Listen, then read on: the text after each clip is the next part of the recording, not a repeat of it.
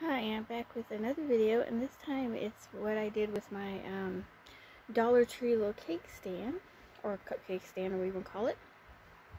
So first off, I put this little bow up here. I think it's going to be temporary. I'm not sure yet if I want to keep that hair clip there. That's what that is. And so I put my Capital Avon perfume bottle there. My perfume bottle I got from the other antique store. My other Avon perfume bottle. That little bubble bath one, the face cream, and then my Avon perfume bottle right there. And then down here, these are actually two candle holders. Oops, that I put the little bow on and put some bobby pins and some hair ties in.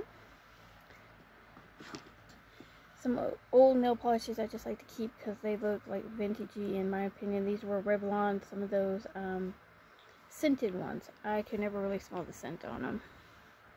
And then this one's another candle holder. I put some hair things in.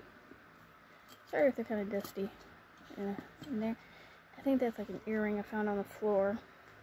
And then these are some hair barrettes that I got like at Dollar Tree, or Dollar General, I mean. Dollar General. I was thinking Dollar Tree, but I think these are all Dollar General. This is Walmart. That was Walmart. These are Dollar Tree. Dollar Tree back in a few months ago, and these are all Dollar General, I believe.